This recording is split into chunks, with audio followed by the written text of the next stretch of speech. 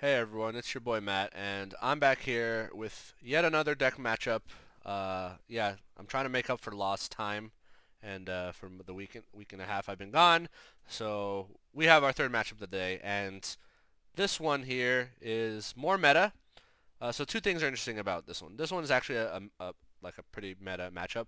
The second interesting thing is that I'm actually playing my Dark Magician deck with the pre-release like Dark Magician support. So this profile right here is the one I'm playing, right? So I have the 3 Illusion of Chaos, 3 Prep, Saravis, and a lot of, one Apprentice Illusion, 1 Secrets of Dark Magic, like a lot of the stuff you've seen before, in terms of support cards, but also, I think I've talked about this in my other video. But anyway, so yeah, I'm playing this deck. So I did get a few people in my comments in my other matchup videos asking me to show more replays where I play Dark Magician with the new support. So here we are. I do that here, and in this case, I'm against a Brave Phantom Knights deck. So Phantom Knights is already like pretty meta, like pretty up there in terms of like power level in the current format. We don't have the Brave stuff yet, which I think when it releases, I don't know when it's going to release in the TCG, maybe in Battle Chaos, but I think when it releases it's going to be called like Adventure or something, or Adventurous. I don't know. But we call it Brave for now, and yeah, it's Brave Phantom Knights is very popular in the OCG. So we go to 3 games here. Let's see how it goes, starting with game 1. Alright, so I forget who wins the die roll here, but I guess we'll find out based on who goes first. Alright, so he goes first, so clearly he won the die roll. My opening hand is okay. It has the capability of making Dragoon, because Prep will grab Illusion of Chaos. Illusion of Chaos will grab me Souls. Souls and 2 Soul Servants can easily get me into Dragoon, right?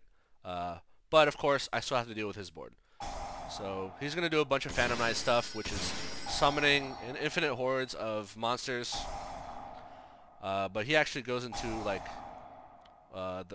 all this right stuff, which is basically the Brave token, right? So here's the Brave token, and then he's gonna play Journey of Destiny. So if you don't know what the Brave token is, it's a 2,000 attack, 2,000 defense like token. That's pretty good because it's defended by like a bunch of support stuff. So for example, this card.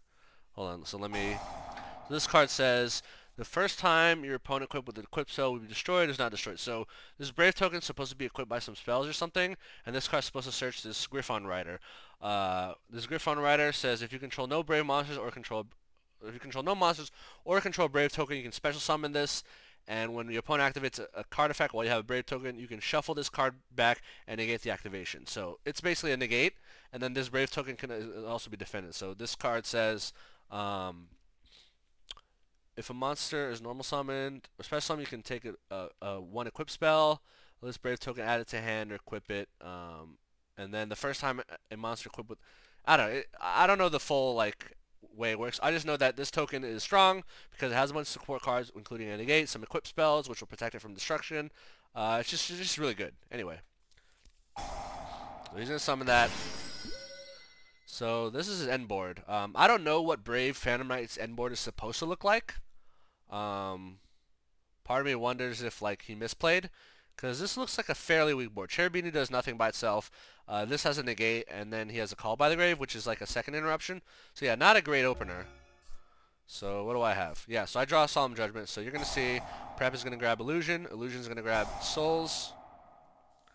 Souls is going to, summon Dark Magician. The reason I go into Dark Magician here instead of like Dark Magician Girl and then like going into Rod is because this Griffin here is a negate. So I'm just going to run over him, right? Or rather, I'm going to run over the token, because without the token, this card does nothing. Alright, so goodbye token, and now he has like no interruptions other than Call by the Grave. So, I'm going to stack Rod, draw 1 for Rod, grab Circle, Link Spider, Anaconda, and then he immediately surrenders. Yeah, he knows I'm going to go into Dragoon, and, there would be nothing he could do here. Like, I have Saravis just in case he has an Imperm. I have, I'm going to have 4 interrupts, like Dragoon Negate, which will pop both of these cards, and then I'll have, the Soul with Circle, Judgment, etc. All right. So that was game one. So I won, even though I went second. Game two, he chooses to go first. What did I side in? Let's talk about side decks. So I side in Dark Ruler No More, obviously. Really good card. I side in Evenly Matched, because why not? Phantom Knights tend to be a combination of front row and back row, so Evenly Matched is really good. What else do I side in? When I have Nibiru, I must not have sided in Nibiru. Nibiru is really good against Phantom Knights, but I think the Brave token is a Nibiru deterrent because it basically allows Phantom Knights to set up an early negate before their combo. So Phantom Knights are by themselves, are very vulnerable to Nibiru. Because they don't get a negate until much later in their combo. But with the Brave token, they get a negate much earlier. So, yeah, I think I made it out on side in Nibiru because I know he has a Brave token. Like, there's no point in Nibiru. But Dark Ruler No More and Evenly Matched are great side deck options for going second here. So let's see what he does. So you can, just based on what his hand is, you could already tell this is not going to be good. Imperial Order is going to single-handedly win him the game because look at my hand. I have 4 spells, right? And if I don't draw Evenly Matched, then Imperial Order is going to completely screw me.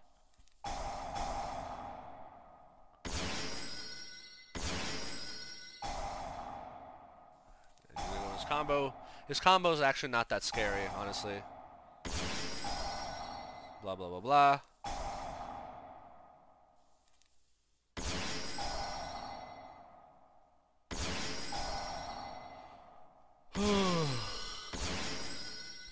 Bunch of stuff. Utopian Future Draco. Yep. Alright. So let's see how many interruptions he has. 1 interruption from Griffin. He has 1 interruption from Utopic Future. He has Imperial Order and Phantom Knight's Fogblade. I knew he had Fogblade. I think he searched it or something. So he has 3 interruptions, not counting Imperial Order. With this hand, I could actually theoretically play against that, because I have Dark Ruler No More. Dark Ruler No More literally like negates both his monsters, right? Like all his monster negates. So if I play Dark Ruler No More here, again, let's ignore Imperial Order. That's 2 interruptions I got rid of, and all I have to do is Fogblade, and that's easy because I have Ref plus Hall by Grace. So I have a really good hand. And in fact, when I draw here, I'm going to draw Prep, which is just going to make this hand even better.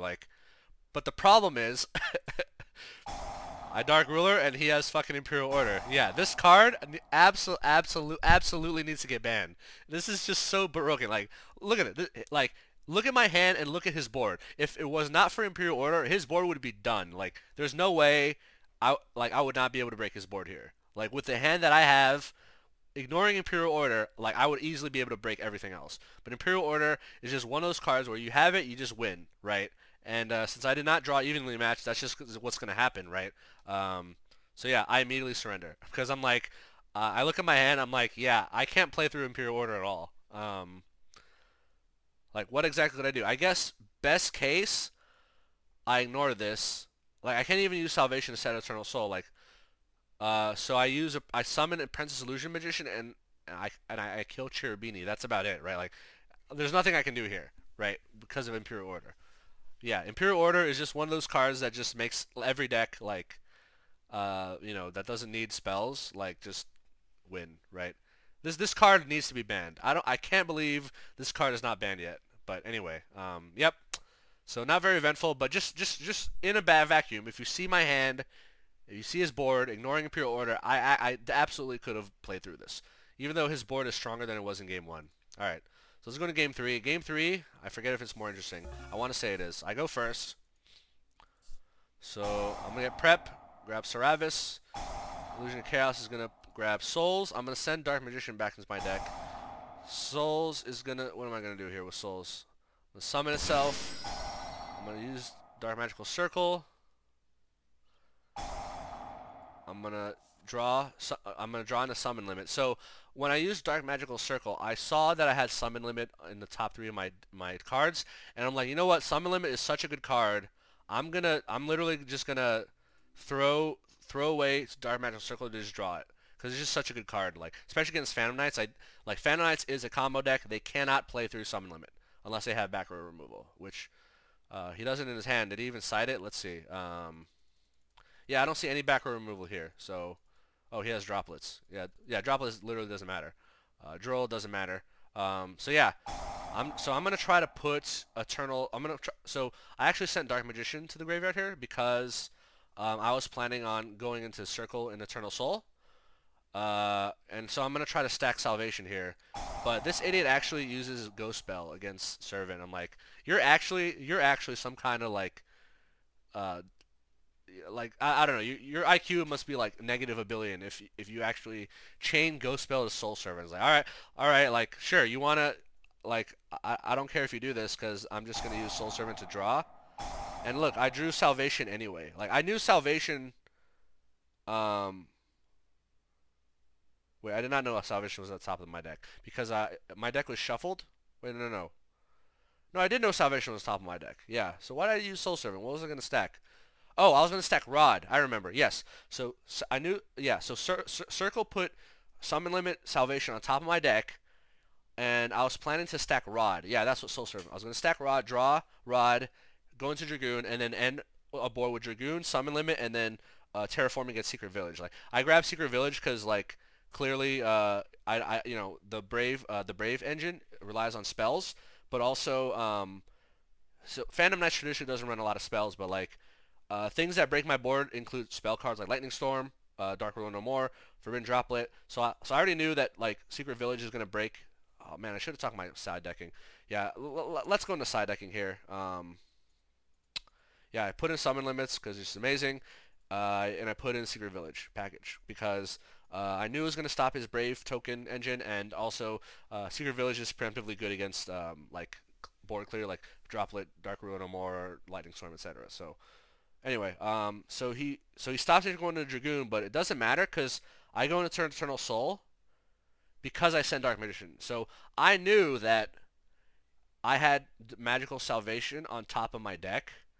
So I thought, okay, just in case something happens and I cannot go into Rod, right? I'm just gonna send Dark Magician into my graveyard, right? So that way I have it for Eternal Soul. So sometimes like, you lose the +2 from Soul Servant, like, but sometimes you just want to play safe and just send Dark Magician graveyard, so you can then use Eternal Soul to bring it back, right? And then you have a play. Because like, look at this deck setup, right? Like simplified game state.